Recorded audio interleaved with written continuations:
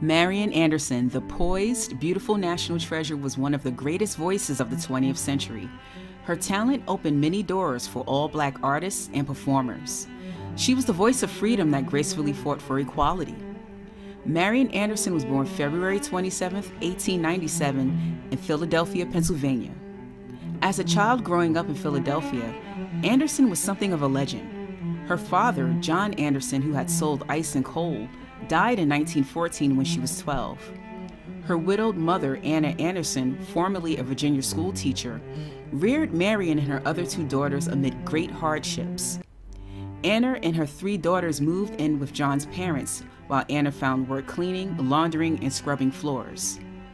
There was always something both extraordinary and sad about young Anderson. She was large and awkward for her age. For as long as anyone could remember, the girl had sung in the Union Baptist Church Choir, demonstrating her vocal skills early by singing soprano, alto, tenor, and bass. She was nicknamed the Baby Contralto.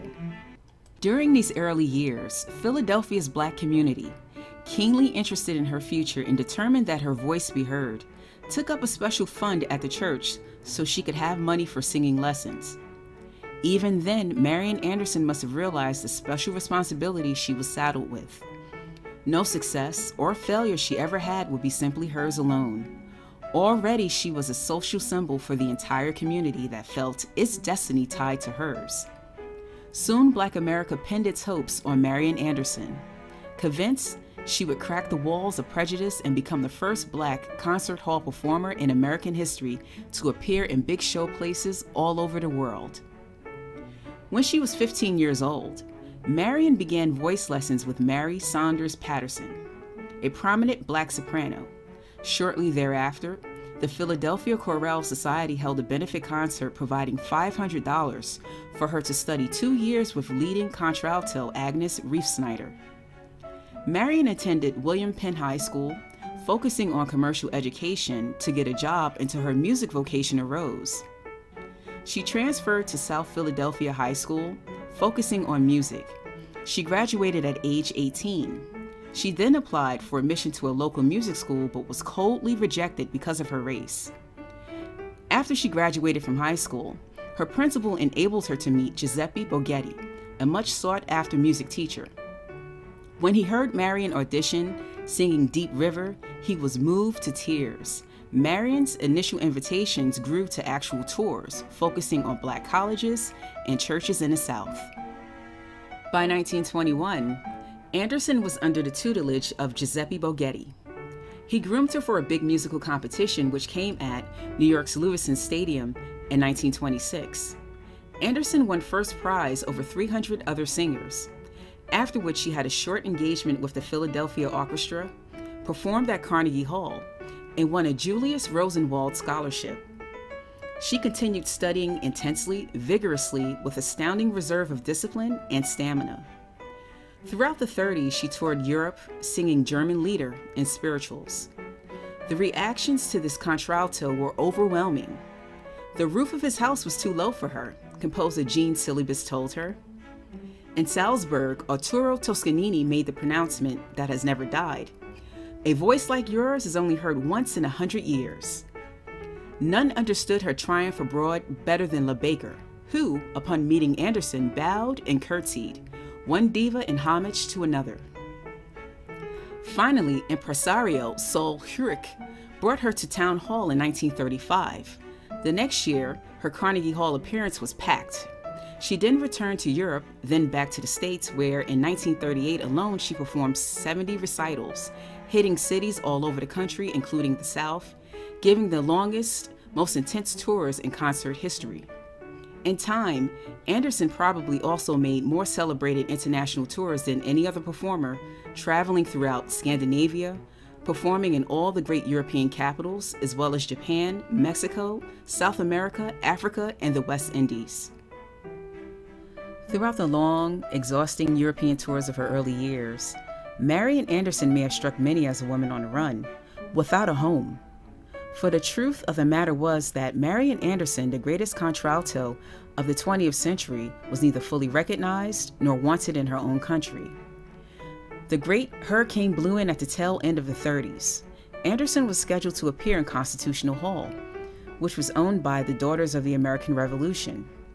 Playing on a hunch, a shrewd newspaper woman, Mary Johnson, called the DAR's president and asked what the organization position was. The position was clear. Neither Marian Anderson or any other Negro was going to appear in Constitutional Hall. Suddenly, through no design of her own, Marian Anderson was back in the newspaper headlines, this time around as the star of the biggest racial flap of the decade. Across the nation, blacks and liberal whites were enraged by the incident. Walter White, executive secretary of the NAACP, stepped in to suggest a way to best focus on the racism of the DAR by staging a large, outdoor free concert in the nation's capital. Anderson agreed to the concert, although at the time she was so busy touring that the full impact of the situation had not hit her. A surge of publicity arose as Eleanor Roosevelt and Secretary of the Interior Harold Akes agreed to sponsor the concert. Mrs. Roosevelt even resigned from the DAR in protest. Supreme Court Justice, senators, congressmen, cabinet members, and other distinguished men and women announced their support of the event too. On Easter Sunday, 1939, the concert was held at Lincoln Memorial. 75,000 people attended. Marian Anderson opened with America and closed with Nobody Knows the Trouble I've Seen. Afterward, the enthusiastic crowd went wild, trying its best to get to the singer. For a few scary moments, it threatened to be a stampede. In the end, the event began a new era in the history of the fight for civil rights in America, and Marian Anderson became one of the most famous women in the world. The Lincoln Memorial concert made her an international celebrity. Throughout the event and afterward, she remained a gracious, quietly commanding but shadowy figure. No one can ever say exactly how she felt about any of the commotion. Even years later, when she did write about the concert in her autobiography, My Lord, What a Morning, her account was moving, but her gut feelings seemed politely veiled. What were my own feelings, she wrote in her response to the news of her rejection by the DAR? I was saddened and ashamed. I was sorry for the people who had precipitated in the affair. I felt the behavior stemmed from lack of understanding. They were not persecuting me personally or as a representative of my people so much as they were doing something that was neither sensible nor good. Could I have eased the bitterness, I would have gladly done so. I do not mean that I would have been prepared to say that I was not entitled to appear in Constitutional Hall as might any other performer, but the unpleasantness disturbed me, and if it had been up to me alone, I would have sought a way to wipe it out. I have been in this world long enough to know that there are all kinds of people, all suited by their own natures for different tasks. I would be fooling myself to think that I was meant to be a fearless fighter.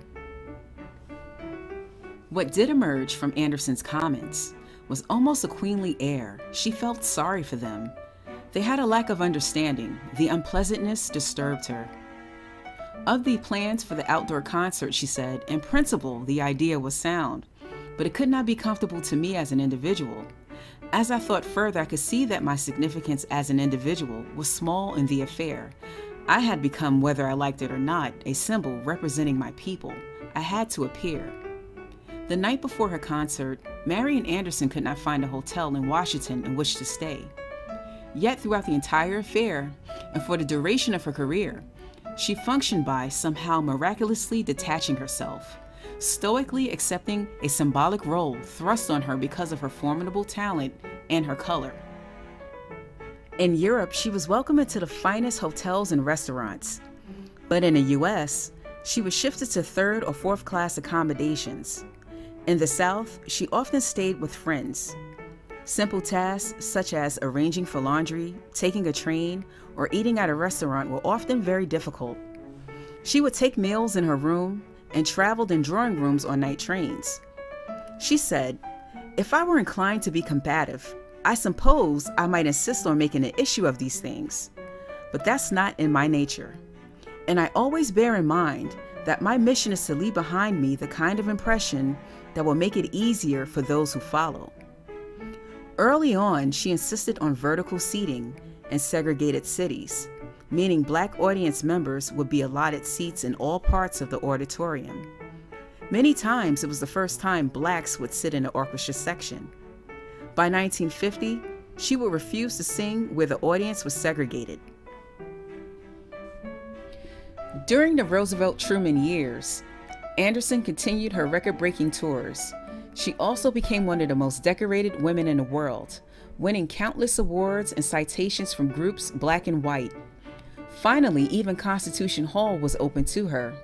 But even with the new honors, her position as a black artist in America had not been greatly altered. Doors were still closed to her because of her race. It would be more than a decade before she would finally sing at the Metropolitan Opera House. When she commented on her country's racial attitudes or her own situation, Anderson was often gentler than other divas of her time, and never defiantly critical. Anderson quietly supported many civil rights causes, and also sang at the 1963 March on Washington, where Martin Luther King Jr. delivered his "I Have a Dream" speech. In 1965, Marian gave her final performance at Carnegie Hall in New York. Afterward, she settled with her husband, Orpheus Fisher, on a farm in Connecticut. She died of congestive heart failure on April 8, 1993, at age 96. The following June, a memorial service attended by 2,000 admirers paid tribute to the singer whose beautiful voice exposed the country's ugly racial divisions. The singer, who had once been barred from performing in the nation's capital, who had been forced to use the back entrance at posh hotels, had become an American musical icon. Of her awards and honors, in September 1958, she was made Goodwill Ambassador to United Nations.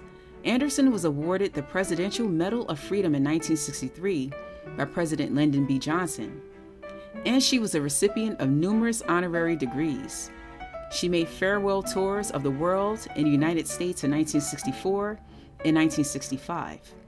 In 1977, her 75th birthday was marked by a gala concert at Carnegie Hall. Among her myriad honors and awards were the National Medal of Arts in 1986, and she received a Grammy Award for Lifetime Achievement in 1991. If there is a tragic aspect to Marian Anderson's career, it is simply that later generations, black and white, will view her as something as a tattered social symbol rather than as the greatest contralto of the 20th century. Her position with its layers of meaning and the relentless flow of myth, legend, symbol, image, and a dream that swirled about it was a complex one. Yet she handled her situation with unending reserves of intelligence and poise. Anderson was iconic, a pioneer, a quiet champion for her people, with a voice that moved hearers to tears and brought down barriers of division. Marian Anderson, Onyx Queen.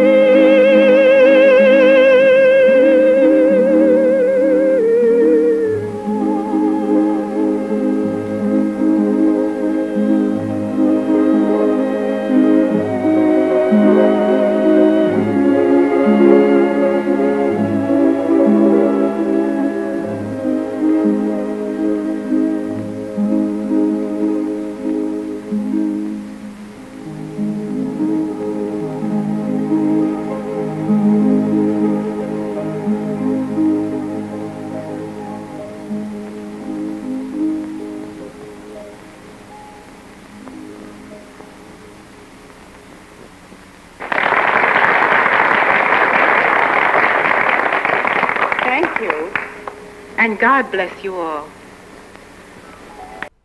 If you enjoyed this video, please share, like, and subscribe to this channel. Thank you for watching.